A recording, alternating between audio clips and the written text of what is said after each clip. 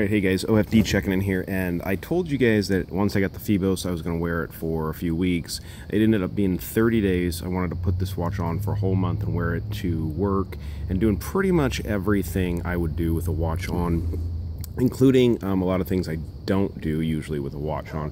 So, and excuse me guys, I am outside filming in the morning, and so you might hear an occasional dog bark or something like that, but it's nice outside and I get great lighting out here, so I wanted to use the natural light.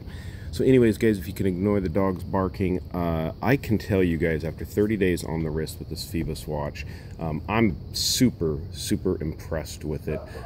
I work in forestry and I'm in the woods a lot guys, hiking, getting around in the mountains.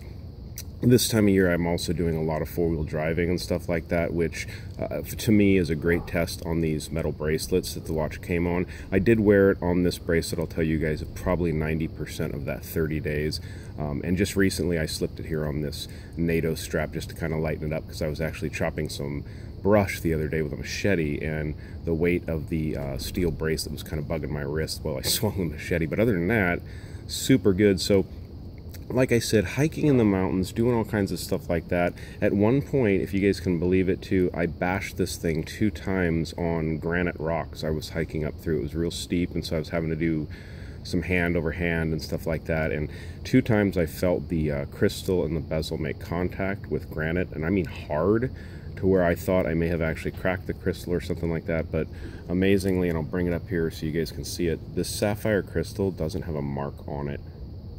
I was talking to a friend about it because it kind of blew me away that it didn't scratch the crystal from that. And I guess with the sapphire, his comment was that basically you have to find something harder than sapphire to scratch it, which is probably like a diamond or something. But accuracy wise, this watch is running Swiss Ronda 515, so the accuracy is absolutely amazing.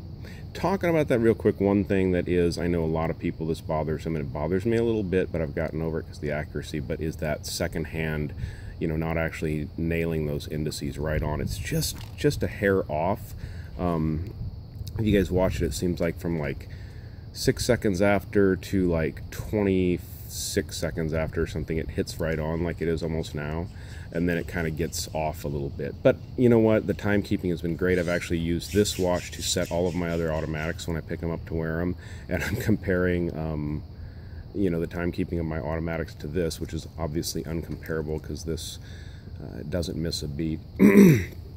So quality wise, and what I did tell you guys in my very first video on the Phoibos when I kind of opened this one up and looked at it, is it reminds me so much of my Ocean One, Steinhart Ocean One GMT that I used to have. The case feel, the bracelet feel. The biggest difference in the bracelet, really the only difference that I can see compared to like the Steinhart bracelets, is that these are actually pinned with your split pins instead of screw-in links. But very nice, very nicely done. Obviously with this brushed brush bracelet here, polished on the sides. You do have some polishing on the buckle, and look at this guys, even after wearing this in the mountains for a couple of weeks and stuff like that, I mean, there's some scratches on it. Tough to see, but just kind of like desk diving stuff. And yeah, I'm not babying this watch. I actually wore it purposefully like a G-Shock. I tried to almost be abusive with it because I thought the watch would look good with a little bit of patina and stuff like that on it, but I wasn't really able to do anything to it. So, you know, what I say is, if you guys are in an industry where you're not doing a lot of work, this watch is going to look brand new for probably decades for you. I mean, it's just absolutely beautiful.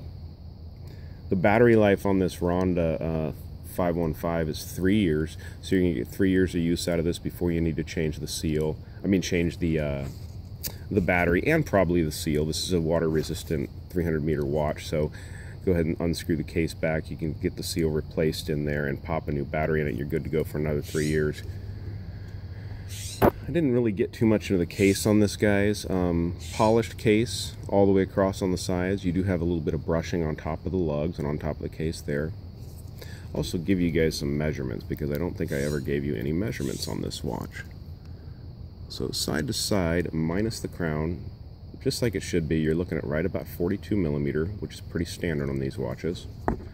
From lug tip to lug tip, you are looking at right about 48, 49 millimeters.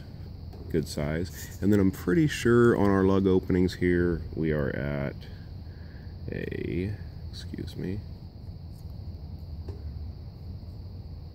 jeez, can I do this? 20.9, so 21. I'm running a 22 millimeter on here and not having any problems with that. So I do think, let me try this again, because I think maybe my caliper might have been off a little bit, guys.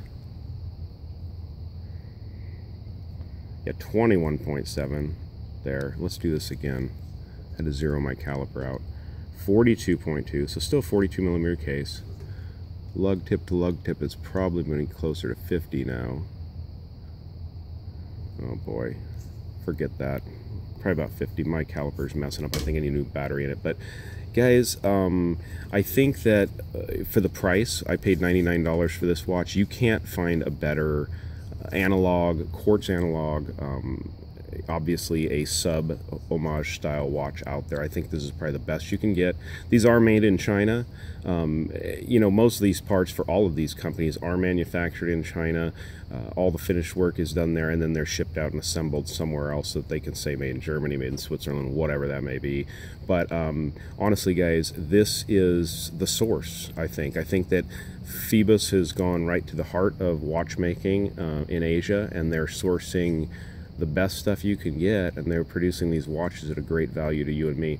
Now, I'm not going to do a lume shot on this watch just because it's early in the morning and I can't really get a good one. I will tell you that the lume on this, the hands are very bright, work good, but the rest of the watch is fairly weak on the lume. It does need some work there. Now, I will tell you that Ethan and Emily, the company owners, did contact me after I did my first review and said that these are all sold out. You can't find this black model anywhere right now, but they are in September releasing their new version of this quartz black model.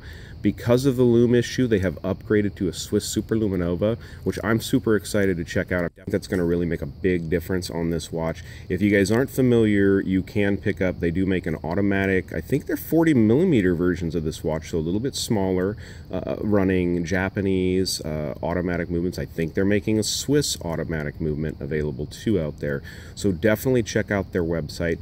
If you guys aren't into the sub homage look, they do have a 1,000 meter diver that's a really burly looking case design and stuff like that. And in November, something I'm really excited about is they are releasing a new watch that is kind of a standalone watch to Phoibos.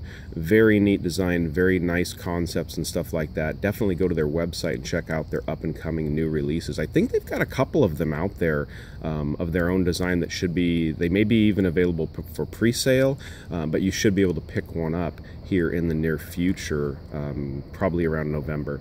So guys, definitely check out Phoibos. Definitely pick one of these things up if you're looking for a good analog watch that you can really that has amazing looks and performs well above its price point. I think Phoibos is definitely the one. Alright guys, if you like this video, give me a thumbs up down there at the bottom, and if you have not subscribed to the OFD channel, please do. Please do.